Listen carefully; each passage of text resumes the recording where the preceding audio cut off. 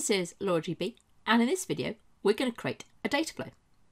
So here we are in our workspace in Power BI Online, and up in the top left hand corner there's a new button, and we're going to go for data flow. And when this comes up we get a number of options.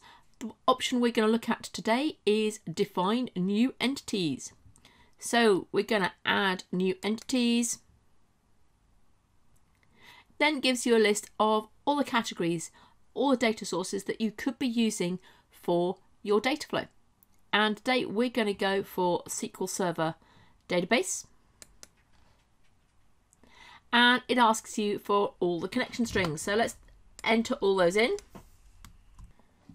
And once all those are entered, in the bottom right hand corner we click next. And it shows us the list of views and tables that are available.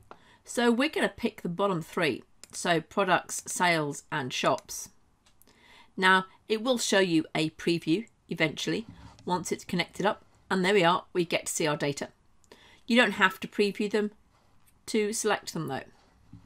So then we click transform data, bottom right hand corner again. And here we are in an online version of Power Query. And you can add all the transforms that you need to do. For this data flow though, we're not going to do any transforms. We're going to leave them as they are. They've come through okay. And I'm going to click save and close. Takes a while to validate. And eventually it asks you for a name. So I'm going to put in Valentine data. And I'm just going to quickly put in a nice description. Products, sales and shops, so that I know what's in there. And I'm going to click save. And then it asks you, your database has been saved, but you've got to refresh it in order to load some data.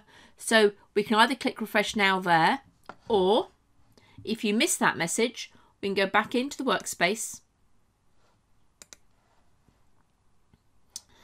And there is our workflow. And I can click refresh now for it to load some data. And once it's finished refreshing, we can then move across to Power BI.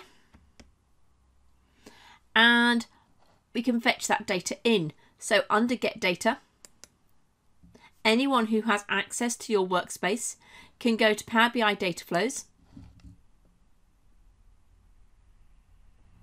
And under your workspace there we are.